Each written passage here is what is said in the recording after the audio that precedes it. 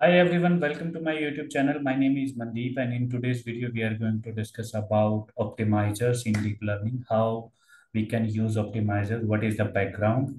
First we will discuss about the background, then we will discuss few of the terminologies that we are going to use during our discussion. Then we will move on to our how actually an optimizer work, and then we will discuss about different type of optimizers, and in the last we will discuss about the effect of learning rate on any optimizer, and we are going to have a quick look how basically we use optimizer during our model building process. So let's get started. First we are going to start with the background. When I say background means that how or like when the optimizers comes into the picture during the deep learning neural network training process. So for that, you can see that I have taken some data table here. So you can assume that this is my data set. In this data set, I'm using the same data set that I have used in my previous videos.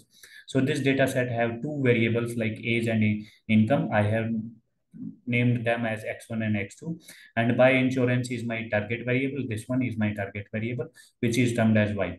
So you can think of this data set if given the age and income, whether a person will buy insurance or not. So you can think of, let's say, for first row, age is 25 year and income is 35,000, and this person will not buy insurance. The same way, age is 42, income is 75,000, and this person will buy insurance. So this is our data set, and here is our sample neural network. Here in the first input layer, we have two neurons, like one is my x1, my age, and the second one is my x2. This is the second, this one is my second hidden layer of neuron. It contains two neuron, and any neural network can contain any number of hidden layers, and any hidden layer may contain any number of neurons. So here we have only one hidden layer of neurons which have two neurons. So inside any neuron we have two, basically two different type of things. Basically, one, in the first half we do the calculation of weighted sum, which we use this formula. It is something similar to our straight line formula, wixi plus b. Wi is the weights that we initialize some random value. Xi are our x1 and x2, and b is again bias. We initialize it with some random value. Then we, using this formula, we calculate some ws. We calculate weighted sum, and this weighted sum value is passed to the second half. In the second half, we have activation function. This you can see that ws is passed to this activation function, and this activation function is applied to this value, and it does some calculation, and the output is passed to the next layer. So here we have y hat. Y hat is my predicted value. So assume the, and once we get the predicted value, we calculate the loss. We calculate the loss. To calculate loss is basically the difference between the actual value and the predicted value. So y hat is my predicted value and y is my actual value. So loss is calculated using any of these formula. Like we have different loss functions, different type of loss function to calculate the losses. Here we are using mean square error. So basically we are doing the square of y hat minus y, and we are doing the scale.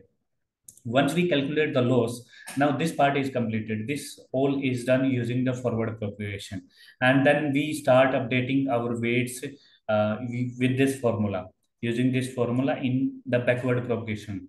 So backward propagation, what we do is we do the w new is calculated using this w old minus, this is my learning rate alpha, and derivative of loss with respect to derivative of w old. That means derivative of loss with respect to derivative of old weight that we have initialized. So that's how we calculate the new weight.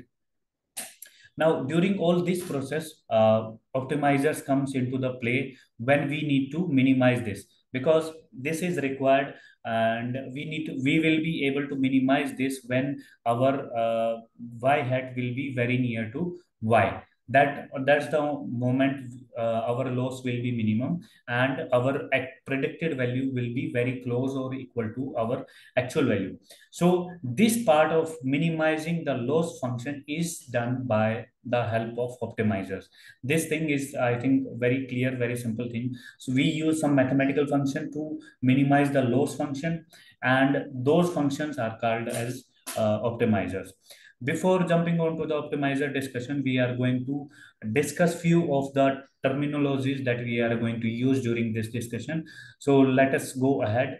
Few of the terminologies that we are going to use during this discussion are this one. First one is epoch. I want to discuss about epoch. Epoch is basically, here are the number of times algorithm runs on the whole training data set. So basically, let's say my training data set has 100 rows of training data set. Then like once, like first time my algorithm went through each of the training data set. Then once all of these training rows have been completed, it constitutes one epoch. Then let's say again in the second iteration, my all of the training data set has been iterated, then it constitutes the second epoch. So basically, this is what epoch is. Now we can discuss about sample. Sample is basically a single row of data set. So people generally confuse between epoch and sample. Epoch is different thing and sample is different thing. Batch basically it denotes the number of sample to be taken for updating the model parameters. So batch is basically might be it is something in between of sample and epoch. Epoch is like going through all of the training rows once, and sample is like each row. Batch could be like a group of training rows. Learning rate, it is the parameter that provides the model a scale of how much model weight should be updated. So that means we are going to discuss this thing in detail. So this is our learning rate. So we take this value something while calculating the new weight, and we take this value alpha or as a learning rate. We take some value for it. We generally take it as 0.001, and we can take 0. Anything, because generally the guideline about learning rate is we should take a minimum value like 0.001 or zero point 0.1 something. So learning rate is like defines the how big step we want to take in updating the weights. So, and then cost and loss function, we can discuss cost. A cost function is used to calculate the cost, that is the difference between the predicted value and the actual value. This part we already discussed. Weight and bias, we already discussed. Weight and bias, these are the learnable parameters in model that controls the signal between the two neurons. So these are the few terminologies. Few of them we have already discussed, and couple of them are new. So I hope now these things are clear. Now what we can do is we can discuss about the optimizer, how optimizers basically work. So the idea behind optimizer is we need to minimize the loss function. So, and our loss function is something y minus, so y hat minus y. We can take absolute, or we can in different, in another loss function, we can take, so basically the square of this difference. But the idea remains the same. Idea is that because this value is going to remain always the same, y is our actual value, we cannot change it. So to minimize the difference between these two variables, if we think mathematically, this is fixed and this is fixed, and this is only we can change it. So and we need to minimize the difference between them. So that means we need to bring this variable near to this value. That's the only point where the loss will be minimum, where the this difference will be minimum. So what we do is we try to and this is basically y hat is basically how y hat is basically calculated. Wi xi plus b uh, summation of I is equal to 0 to n. This is the weighted sum, and then we apply activation function on top of it. This is how our y hat is calculated. So in even in inside this, this is my xi, this is constant, we cannot change it. So we only have liberty to change these parameter weight and bias, and these will the changes in these value will help us to change this value, and we need to change this w, these weights and bias in such a way that this y hat value comes very near to this. That's the only point our loss function will be minimum. So then it brings to us this conclusion that there is a direct relation between our weights and let's say on this side I have taken my weights, and on this side I have taken my loss function. So this is my loss. So basically, because my loss is basically directly driven with my weights. So assume that these are on some axis and there are some values. Let's say at this value of weight my loss function is here, and at this value of weight my loss function is here, and this value of weight my loss function is here, this value of weight my loss function is here. So assume that there is a graph, something comes like this way. So assume that this is how my graphs gets constituted, get created with the when we draw a graph between weights and loss for a particular problem. So our idea here is the main aim of optimizer is to find this value, because at this point of time the loss is minimum. Here is minimum, and when we say our loss is minimum, it means that our predicted value is very near to the actual value. So we need to find this value, and at this value we have certain value of for weights, and those weights we should use. So this is how our optimizer works. So basically, the idea behind optimizer is to minimize the loss, and so to me during the minimization of loss, what we can do, let's say we start from here, and we start from here, and we need to come here. So before coming on to this discussion, if I want to take an real world analogy, assume that there is a hill, there is a basically a mountain, and this is the and you are standing here, and you need to come the lowest point of this mountain, but the catch here is that you are blindfolded.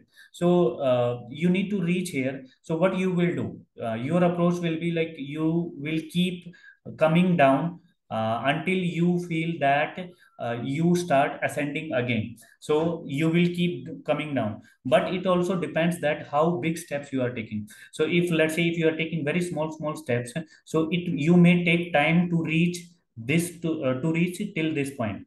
But if you are taking, let's say if you want to do this activity very fast, so it is possible that you decide to take bigger steps, and during taking the bigger step it is possible that you may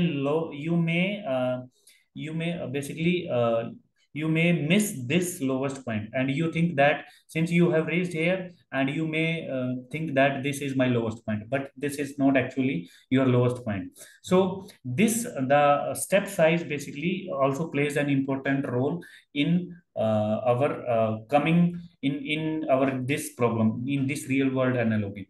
This is how and in the same way our optimizers works. So let's say we start from here, and we need to come here, and how we can come is like we start from here and we take small steps. So it is possible that uh, we are taking small steps. We need to do a number of iterations, so our time taken will be more in this case. But let's say if I take very big steps, so it is quite possible that I may miss my lowest point, or the where my loss function will be minimum, which is again a good, which is not a good sign. So we need to be very sure that that we do not miss any of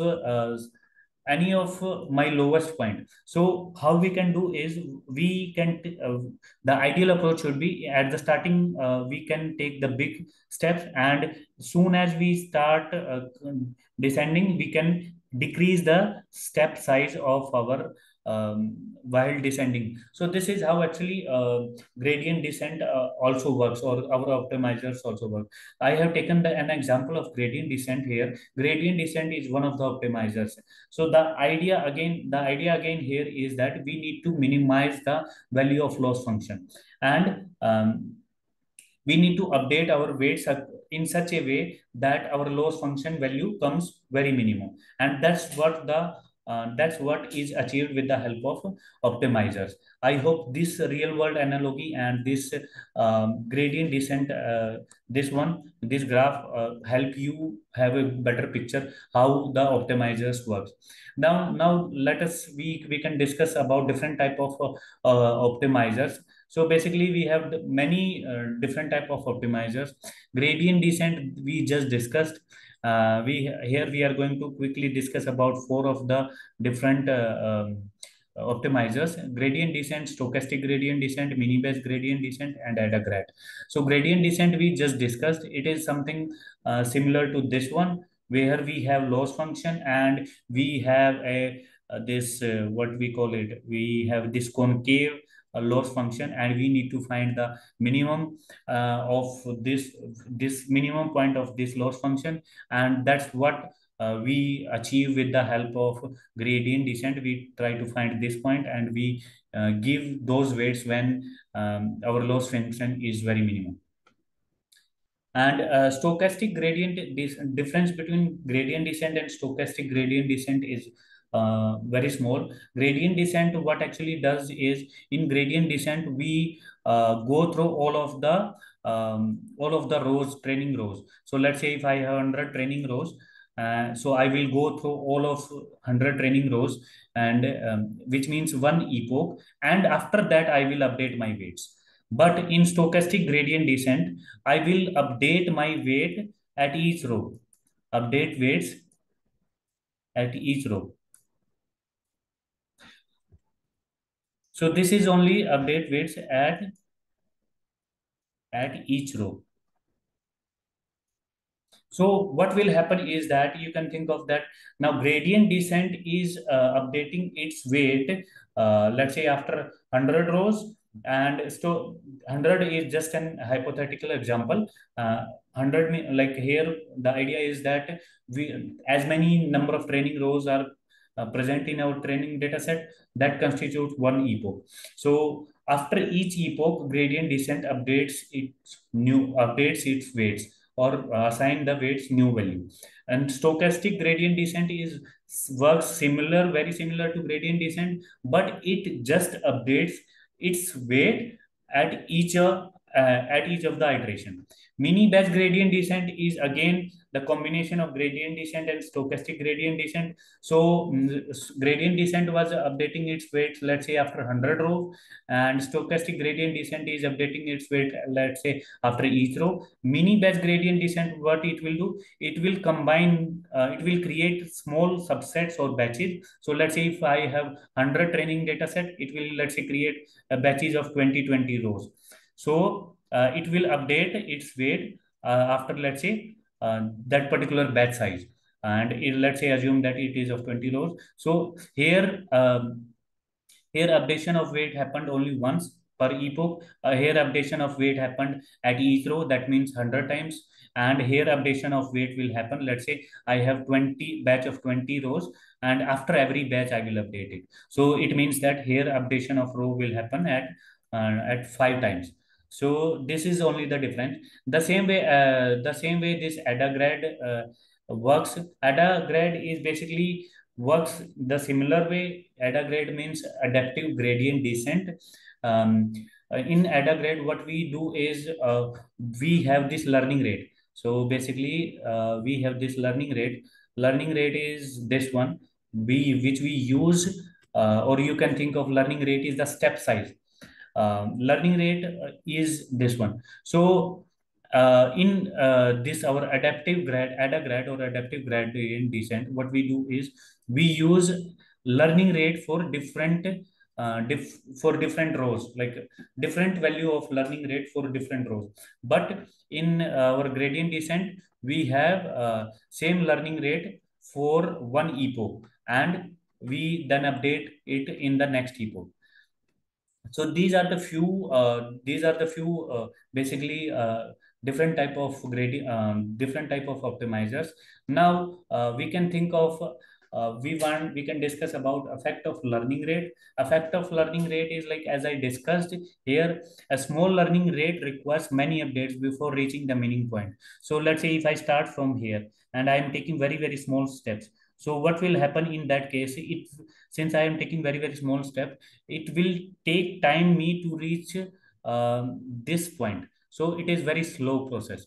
Whereas if I take, let's say, big steps, so what will happen is, in that case is, I may miss. So let's say I start from here, I come here, and let's say I come here and then I come here, I may miss the minimum point which I already discussed. But the right, what is the right combination is, we start with the bigger steps at the initial um, starting, and then soon as we keep going downwards, we will decrease our step size as well. So in this way, we will not lose our minimal or the optimal point where our loss function is minimum. So we should think learning we should think learning rate has a very very deep effect on calculating the optimizers, or while working with the optimizers. So and in the last, what we can discuss is, we can discuss how to use optimizer when we will be creating our model. So as I already told you, optimizers are mathematical function whose main role is to minimize the loss function, and they have been already formulated, and they have been already implemented as well in the Python libraries. So what we have to do is, we just have to go and pick and use those optimizers according to our problem or the nature of our problem. So this is how we are going to use optimizers when we will be creating model, and we will be doing this practically in our coming tutorials. So what we will do is, we will do model dot compile, and we will pass the loss function. As I told you, we discussed the loss functions as well, and optimizers. As you can see that here, optimizer is passed, value of optimizer is passed as Adam. The Adam is also one of the optimizer. So what it will say that, while during the training process, it will tell the model that you need to use the Adam as an optimizer, and you need to use accuracy as matrices.